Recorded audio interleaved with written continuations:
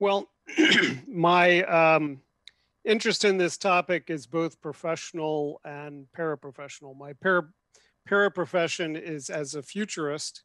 My profession as associate provost at University of Massachusetts Boston. So, and I have been a higher education administrator for the last 22 years.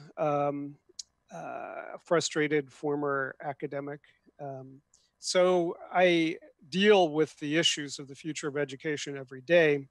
Although, as a futurist, I have a lot of ideas about where things should go and could go that are very difficult to implement when you see the realities of higher education. If we go to the next slide, the origins of higher education. My thesis was on I was a medical sociologist as a graduate student.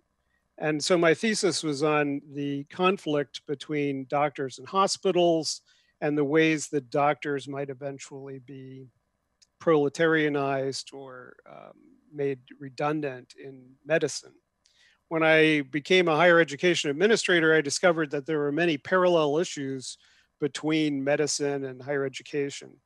They are both ancient professions, teaching and being a doctor.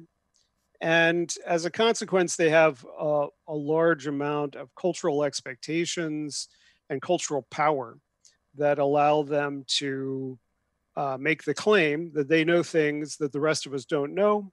And therefore, they're the only ones who can impart this knowledge, and they're the ones who can regulate themselves.